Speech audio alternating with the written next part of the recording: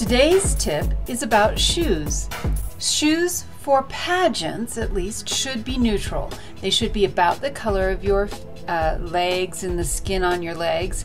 This does a few things. If your shoes are sparkly or a different color, they can be detracting and the judges could get distracted.